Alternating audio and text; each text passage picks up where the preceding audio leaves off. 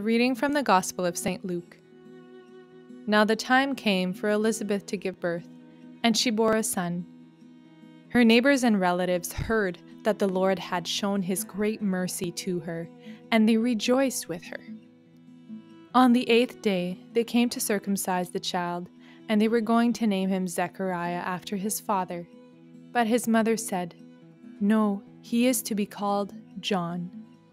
They said to her, "None of your relatives has this name."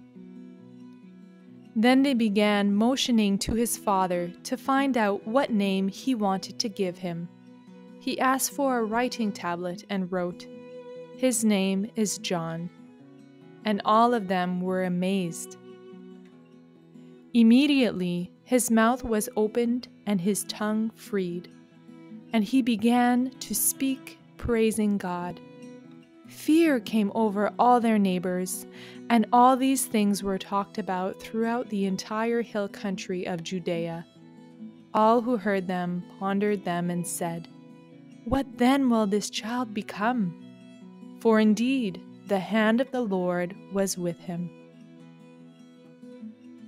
Few things are more painful than the longing for a child within the barrenness of wedded love. Love is meant to multiply and overflow. Few things are more urgent than a woman in labor about to deliver.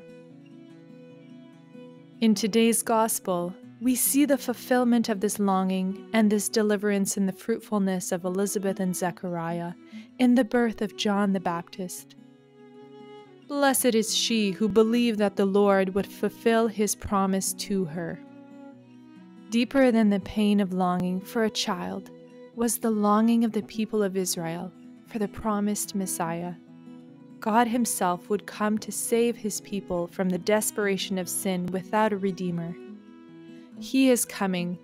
This longing is our longing. This truth is our truth.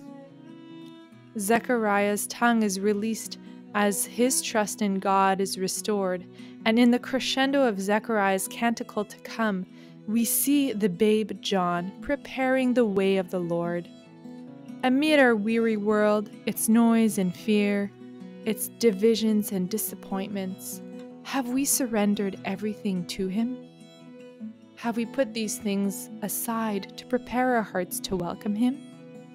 Have we prepared our hearts to sing the song of praise, due this infant King our Messiah? O come, let us adore him.